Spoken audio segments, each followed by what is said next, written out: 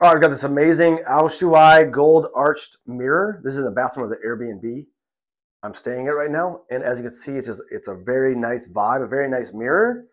Let me just come up here and show you the vibe that's going on up here, because this is definitely a vibe. So I think this is an amazing mirror. I think just mirrors in general is just important, because it's important to love and accept yourself. And a lot of people, they don't like facing the truth, especially the truth about the way that they look. The way that we look is so much more, there's so much more going on than just what's going on the outside. The way you look actually affects the way you feel on the inside. So it's very important to love the way that you look.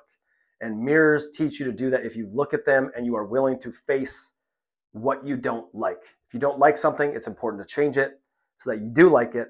Once you do like it, you start to feel better about yourself. As you feel better about yourself, everything in your life starts to work out. So I highly recommend this mirror to you.